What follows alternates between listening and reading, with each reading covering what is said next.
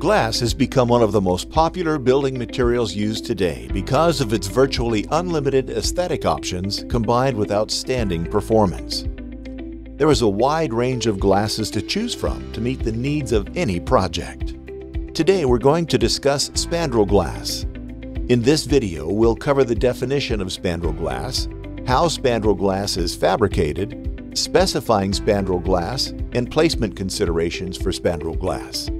Let's start with the definition of spandrel glass.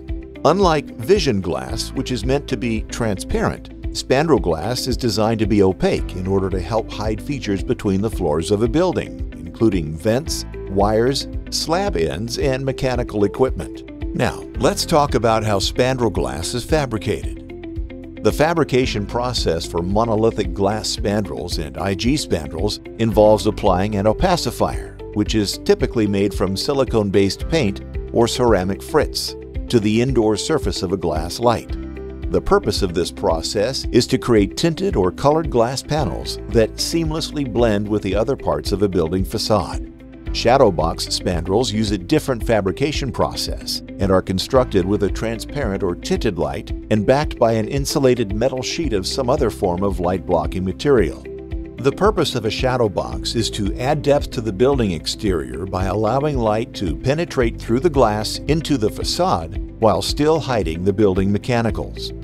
When specifying monolithic IG or shadow box spandrels, there are some factors to keep in mind. First, highly transparent vision glass cannot be perfectly matched with spandrel glass. Second, color harmonization with spandrels is easier with darker or more reflective tinted glasses. Finally, all glass used in a spandrel should be heat strengthened to resist the thermal stresses associated with potential heat absorption and buildup. Here are some other things to consider when using IG spandrel glass.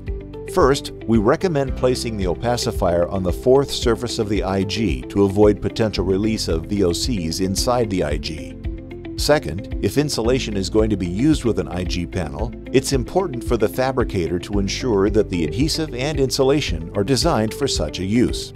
Added insulation can trap solar energy inside the spandrel unit, allowing it to build up, increasing the risk for thermal breakage or failure of the adhesive, the insulation, or other critical components.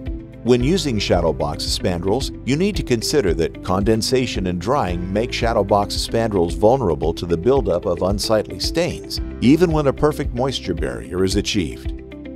Shadow box spandrels also can trap different types of construction debris between the time they're glazed and the time the insulation is installed, and VOCs from paint, sealants, and other materials can create a permanent residue on the finished spandrel. Finally, improper installation of backing materials can cause hot spots in the shadow box spandrels, leading to potential breakage. To conclude, today we focused on the definition of spandrel glass, how spandrel glass is fabricated, specifying spandrel glass, and placement considerations for spandrel glass. For more information about the design and installation of spandrel glass or any other glass question, visit vitroglazings.com or call 855-VTRO-GLS, 855-887-6457.